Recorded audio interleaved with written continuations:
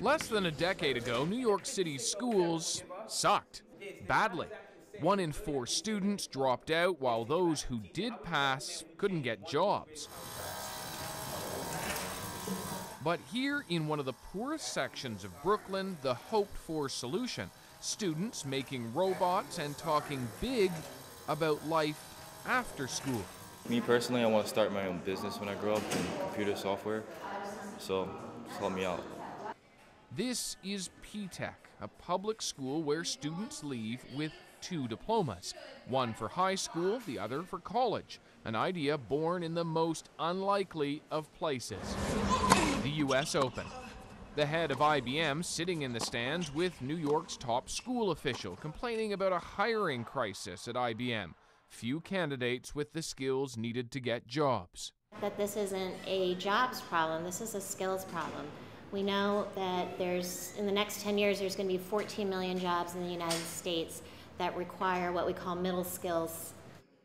And we need to better prepare our students for that, because it's really not about a push model where education is pushing kids into careers, but at the same time, business has to reach out and pull the kids into careers too.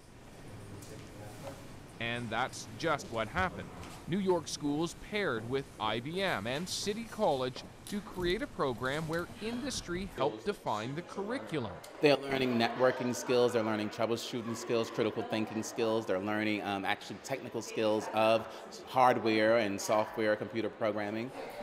P-Tech, as it's called, is only in its 2nd year, but it's caught the attention of a former university professor turned They've been trained for the jobs that are there. President of the United States.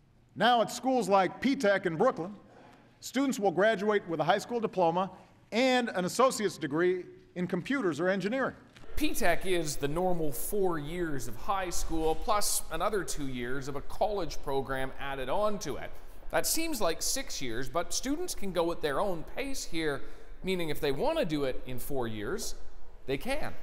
I try to do it faster because by the time I finish high school, I want to finish my degree too. That's her plan, and this is her robot.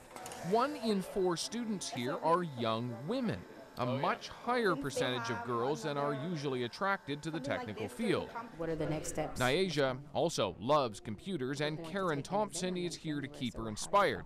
Thompson is an IBM employee appointed to be Nyasha's mentor, something every student here gets. She's an awesome little person. I say little person, she's taller than me, but as a young person, definitely an awesome opportunity to give back. We get a chance to bridge that gap.